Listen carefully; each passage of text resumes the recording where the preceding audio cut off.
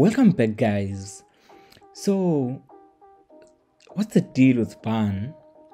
I've previously made a video before talking about ban and React Native, and we didn't see much change until recently.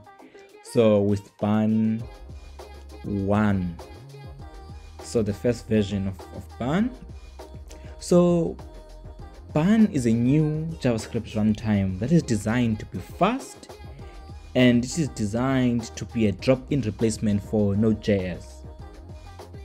So what has been added as well is that it can also be used as a bundle, native bundler in a test runner. So, but then for React Native, how does ban affect us? So I've made another video before. I'll put it in the link above, just if you wanna get my previous reaction on ban.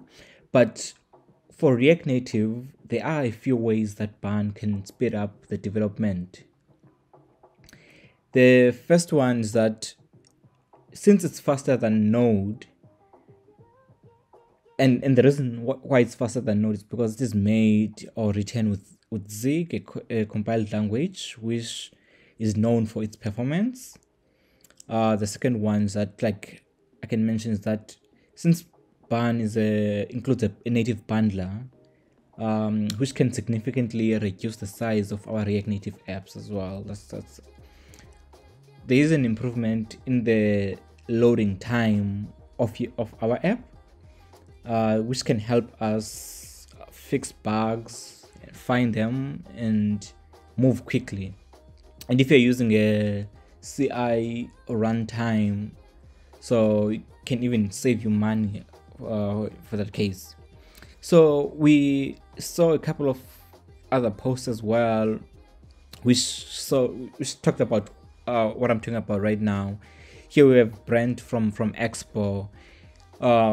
He initialized a new Expo app with the ban X create Expo hello world. I'm just gonna show you right now how to install ban.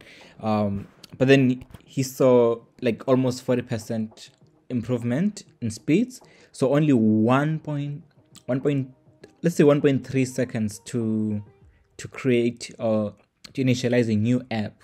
That's crazy, guys. Like it's crazy. Initially it took 15 seconds, and on slower networks like the one I have, it almost took like a minute to initialize an Expo app, or a React Native. For a React Native app, it took even longer. So it's like 5 minutes or something like that.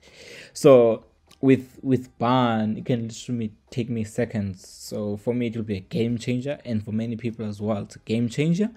So this is actually amazing.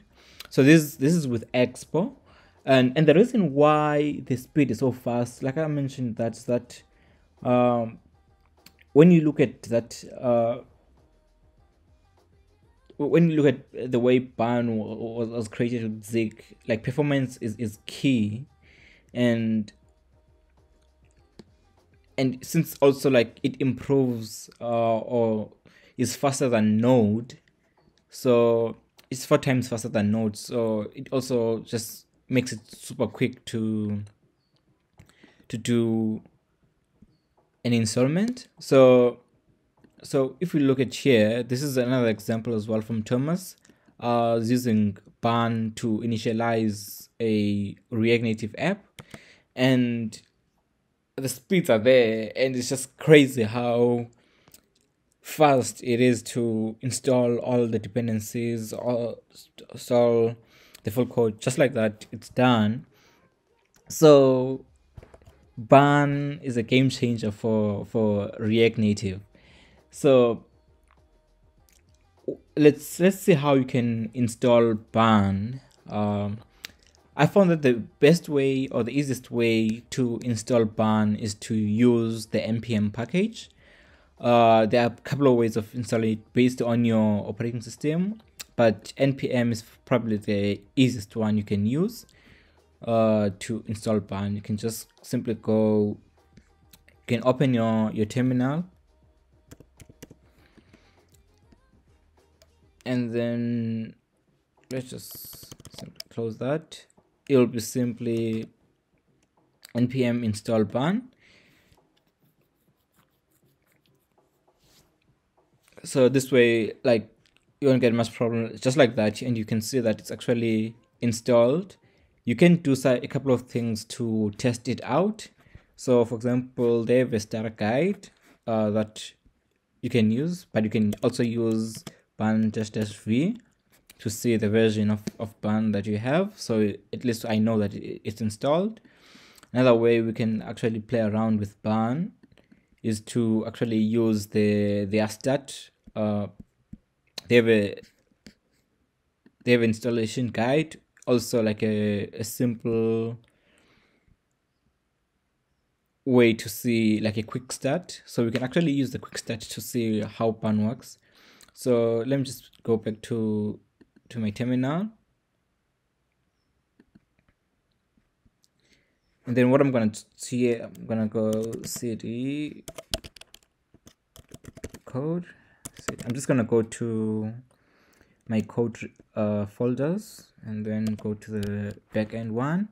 So I'm gonna make a new directory, which I'm gonna call ban quick start.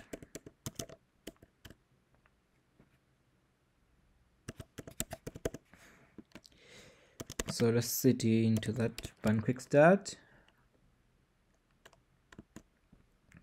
Let's open it up.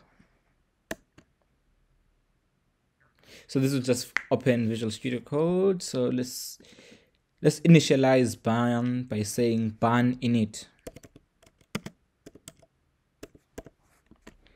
This will initialize ban similar to how you initialize Node. We're just gonna give it the default stuff.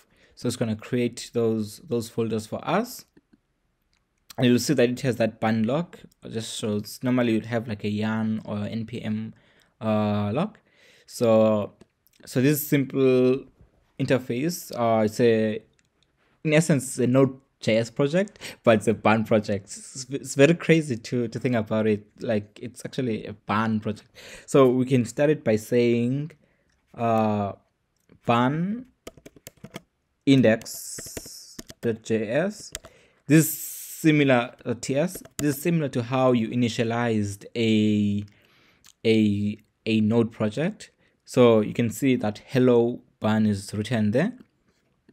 Okay, cool. Let's see how we do some other more advanced things. So we can actually create a script here for ban, similar to how you do it with similar to how you do it if you're using Node.js. So if I go to here, so let's create the script, which is the, to start up ban.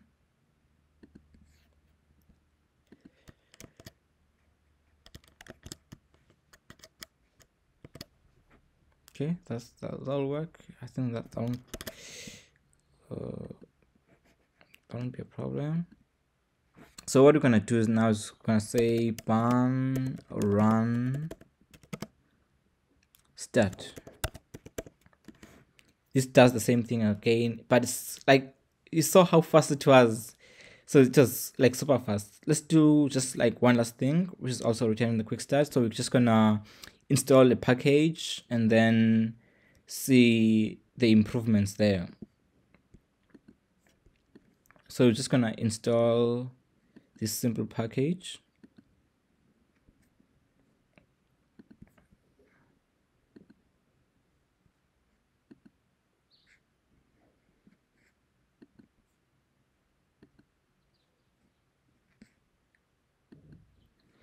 So we're just gonna say ban add figlet.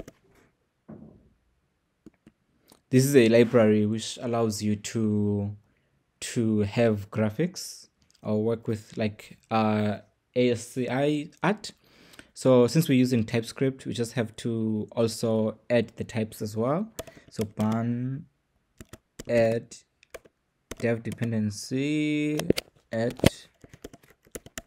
types slash Twiglet.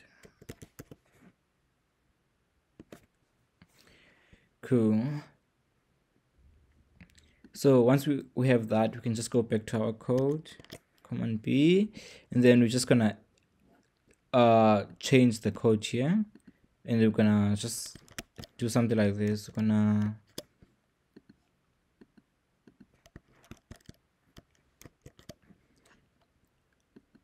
We're just gonna, we can even log this out.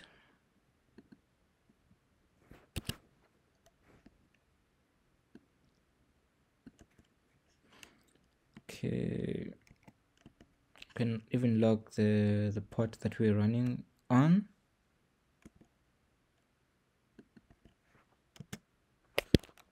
Let's see if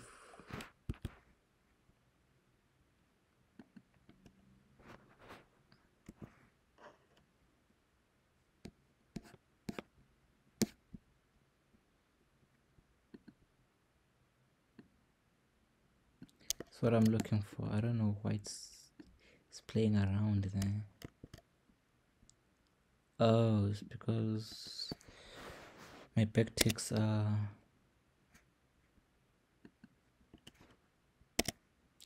okay. Cool.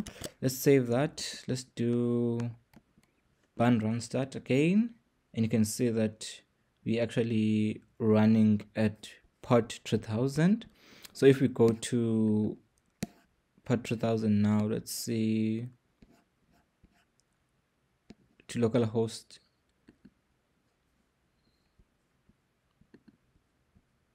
we're gonna see what we're gonna find there. If I go to here, you can say localhost 3000, boom. So it's running a ban. So that's when you know that it's working.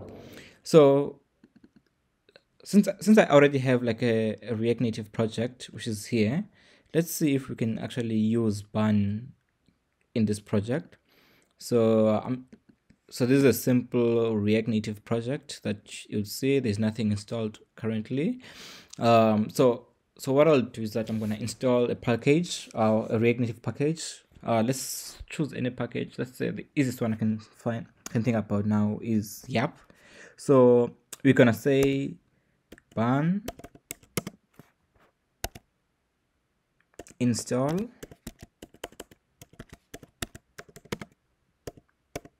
Yap. So we're currently installing Yap now. To did you say that? Like I was just began speaking and it's already done. So it installed Yap here, which is it's more of like it's normally used with Formic to do some validation of emails and stuff like that. So this is with ban, and similar you can also do ban remove Yap, boom, gone. Yeah, so this is similar how you would do yarn remove or yarn add, or if you're using npm install. So now we're using ban, but it's super fast, ultra fast. So this is a game changer for React Native. And guys, let me just say that I'm super excited for this one. So if you want to see more videos on how you can use ban with React Native, give this video a like, subscribe. I'm gonna do more videos for you guys. And one thing I can say is that keep learning.